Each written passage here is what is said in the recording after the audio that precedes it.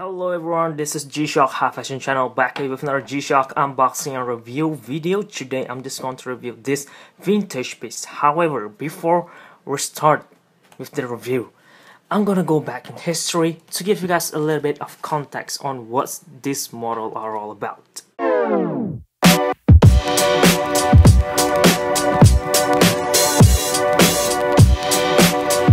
As always, I'm going to utilize this G-Shock Perfect Bible out over here. I use this almost all the time when I'm talking about vintage G-Shock if you're new to the channel. So this will be every model that was released in 2002, same year as the Gold Defender Frogman on 156 GM, and here it is, GL-150TC-8JF.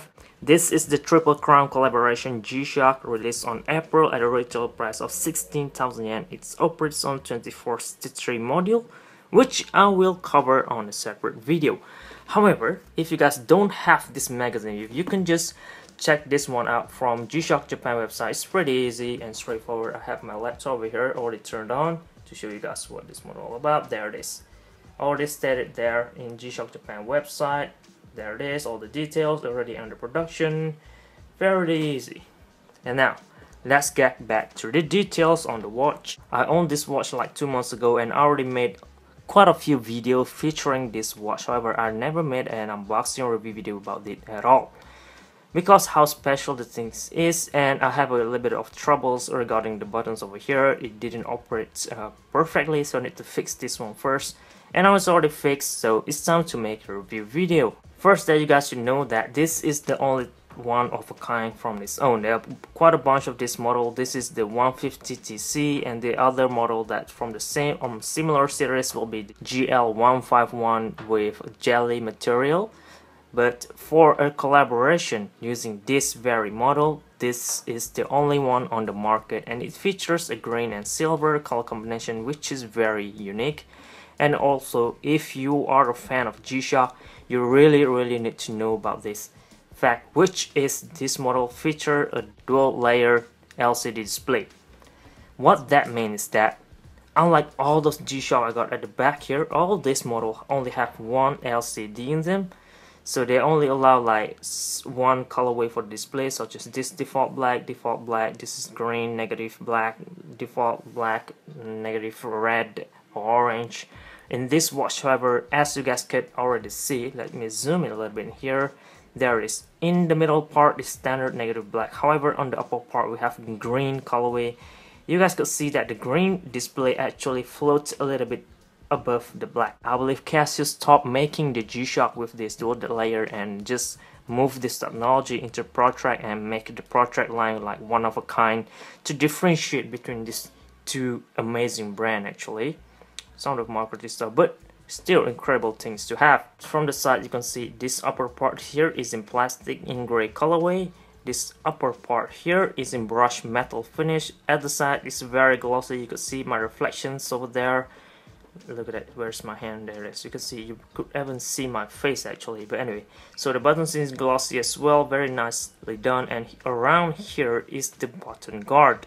It features like almost 1, 2, 3, 4 layer of protection actually, but for the buttons it's only 2 of them. This part here, the gray part, is the watch band. It actually goes all the way up here, all the way into the bezel, building like into a single piece, and this part is like the exterior lower part to protect for the back plate. Same goes on this side as well. Look at that. So the watch band actually make up almost like 40% of the watch bezel as well, although the watch bezel is this part over here, brush finish on top, glossy finish on this side, including the light button down here. Let me zoom in a little bit there. You can see my reflections somehow. Let me give you a peace. Anyway, we have G over here in green colorway to match with the writings or this ring around here, and also the writings as the second display panel for the watch. At home time you can see the year, the months, the day, basically the whole calendar, and the local time being displayed like very huge. Like if I put this all from a distance, you can see it now how widely the display is compared to all those G-Shock I got it back here. For a digital model, this is big. I mean, very clear and crisp display.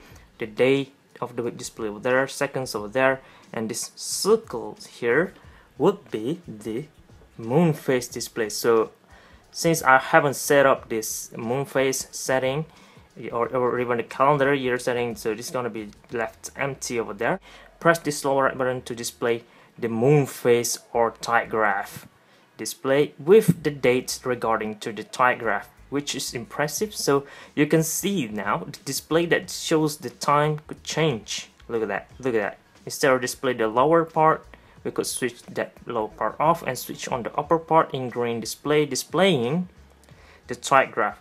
The green display, however, aren't as crisp or clear as the black display. Actually, there it is. You can see how very different, like totally different things. Look at that.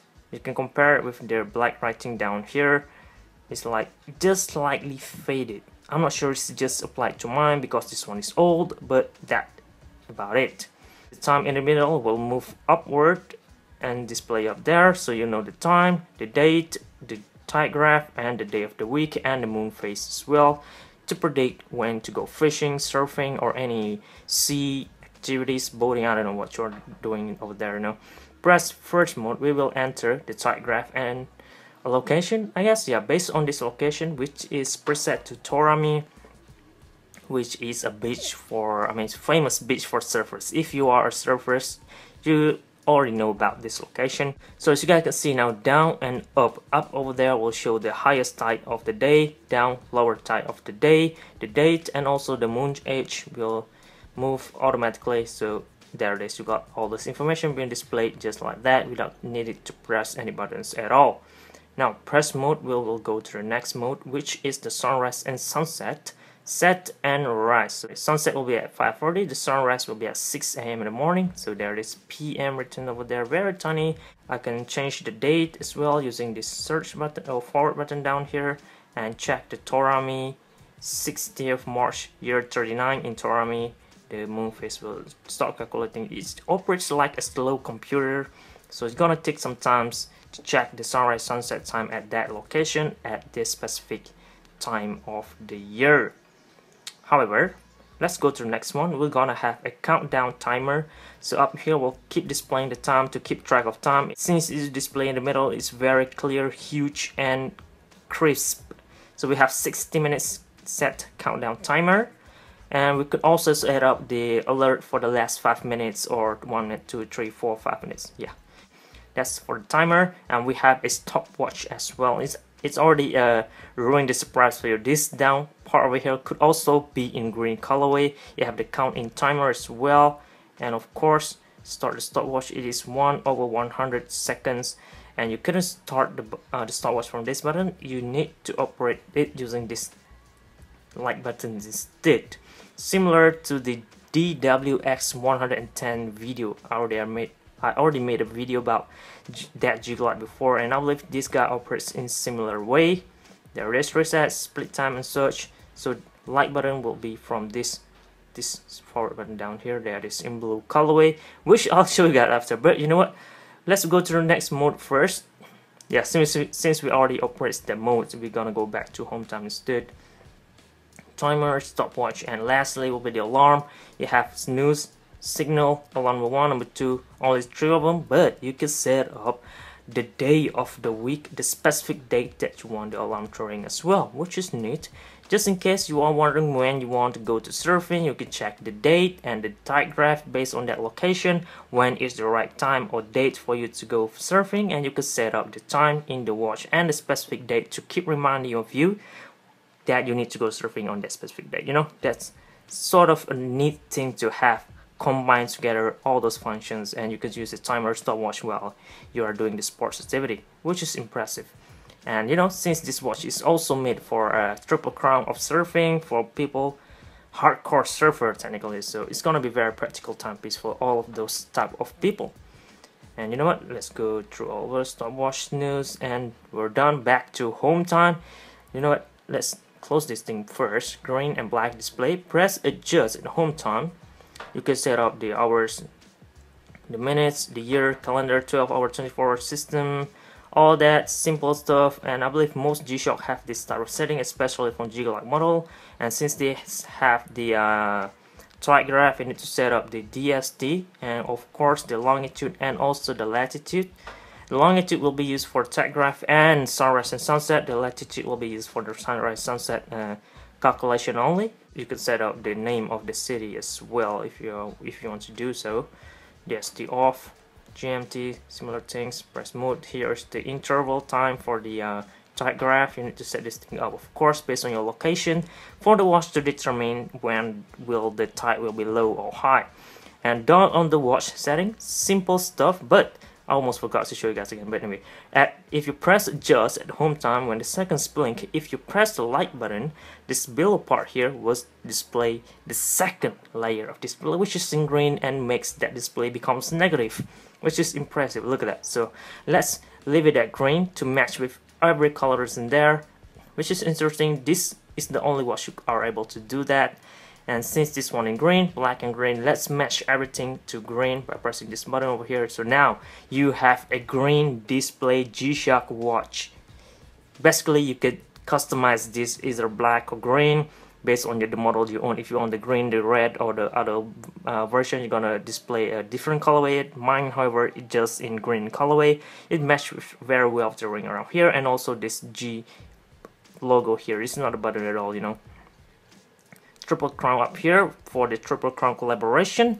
Let's go through the details on the watch band now. This line here goes all the way down in the middle here. Very tiny things, but makes the watch totally unique. Even all the holes here, you have this recessed part in there for the buckle to keep pop out very well, and even the shape are different. Like, look at that. It's not just lazy square simple model that we got today. Oh, and also the watch band actually curve inwards. I'm not sure you guys could tell that. Look at that, it's curved like that. Unlike most G-Shock work today are just flat. And also, I'm not sure if this just applied to mine or what. The feel of the watch band, due to this line and this curved part, and also all this curved part over here for insulation and for quick dry. All these tiny things make this watch band feels a little bit tougher somehow, probably due to the construction, the overall build of it.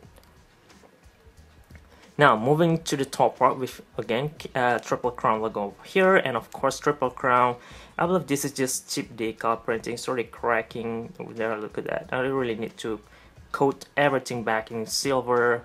This is all the used part, you know, used G-Shock. I really need to custom paint this thing up, you know, just to save all this from destroyed. Of Triple Crown of Surfing, North Shore, Hawaii. This is the band keeper, also shaped differently and made to fit with, look at that, the band.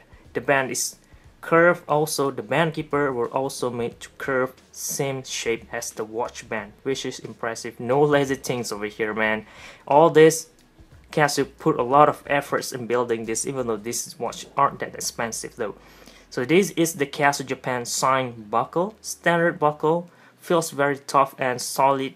I mean, it locks itself very tightly to the watch band, so it's not as flimsy to most G-Shock we got today. Look at that, barely able to move it. So it's gonna stick on your wrist very nicely as you wear them. And of course, same texture again at the bottom part here for insulation and also quick dry. And at the bottom here is the screw part for the bottom part.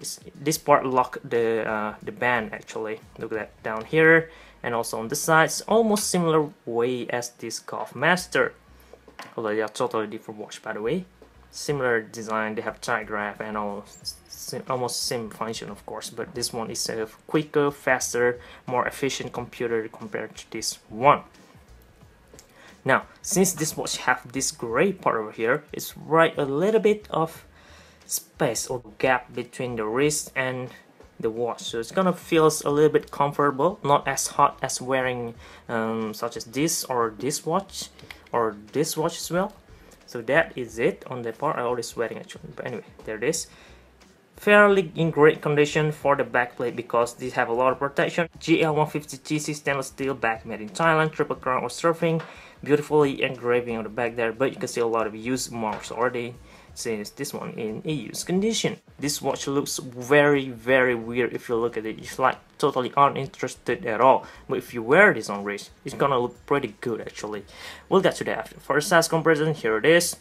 Here it is on the side. This watch is thicker due to this top part here sticking out very high actually. Like, look at that, so high you're barely able to see the time without tilting the watch. And compare this to most recent model that most of you guys have. This will be easier for understanding the sizing. Look at that. Look at that from the sides. It's pretty small, almost similar to square model. For a GL-110, look at that. GL-110 model is way bigger, and this one is thicker. But for the size, this one is still not as wide as this, of course, compared to this one. This is the biggest one I have on the table over here. Look at that. Although the thickness is almost similar, for the width, of course, totally different. And let's see from there, look at that. This watch is like 150% bigger than this. Compare this to the 5500 model. This one is wider, although this one is thinner than this. Look at that. And what else? For the size over there, there it is. They're all done on that part. And I don't know if you guys even noticed, the watch band feels totally different from this. All of them have different feels whenever you are wearing them. So you really need to try each of them if possible before you make your purchase. But in the case for this watch fiber, I got you guys covered, you know. So I got everything covered for you guys. If you found one of these in store, if you found this on eBay or any other website, or friends selling this, at least you know what to expect when you're getting one of this. Look at that. It gives a very comfortable fit. I mean, most G-Glide, G-Shock, or most G-Shock that have Tigraph in them feels comfortable on wrist somehow. Casio focus a lot of design features, make them more practical as far as the wear. Look at that, it's knocked very well on my wrist. I didn't even need to wear all the way on top holes over there. It's very fit, very nice, neat and clean, and very lightweight as well. And of course, the display is very interesting things to have a look at. Each time you just casually looking at the watch, you could just play around with it, display black or green, display black or green. It's just up to you. It's very wide display as well. You can tell the time from a distance. Although it looks weird offhand, it looks pretty good on hand actually. It's not as odd, but it might seem odd to most G-Shock collectors or fans if you are new into the family, because of how rare this model is. You're not gonna find this that easy sitting on shelf anymore today. I mean, you barely able to see anyone wearing this as well actually. So yeah, that's one of it. And of course, before I end this video, I need to show you guys the backlight for this model. Let me change this over here. There it is, in blue colorway, very clear and crisp display. Let me zoom in a little bit as well for you guys to be able to see it better. This is the light button down. Here it is. Look at that. There it is. The black part is clearly shown. However, the green part will be slightly faded. Let's display this part as well. Look at that. It's pretty faded actually when I turn on the backlighting. If you turn on the screen display, I prefer the black one instead. Way clear. And this is the touch screen. If you are wondering, I need to hold the buttons for me to be able to show all of them. Look at that. Very much simple and easy. There it is. And that is all, you guys. I hope you guys found this video useful, informative, and entertaining as well for your future reference. Leave a like if you found this video useful as well, and also subscribe for more G-Shock related contents like this, and also for the model tutorial as well, 2463 coming up soon. And that is all, guys. Thank you very much for watching again. This is G-Shock High Fashion channel, and out.